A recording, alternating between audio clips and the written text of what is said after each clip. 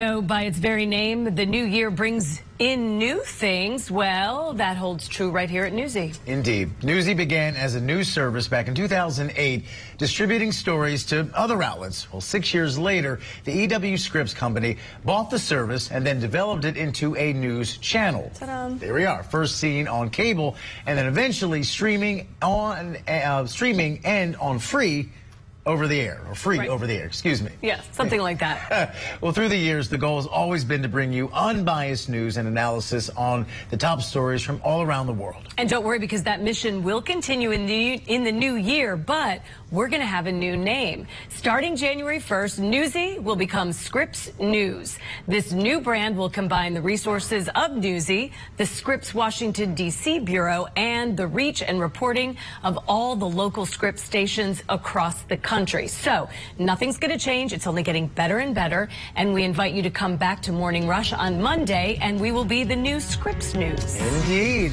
Well, that does it for us, though, in 2022. Holly, thank you for being with us. Thank you for watching, and Happy New Year, everybody. Much credit to the incredible staff of this show. Take care.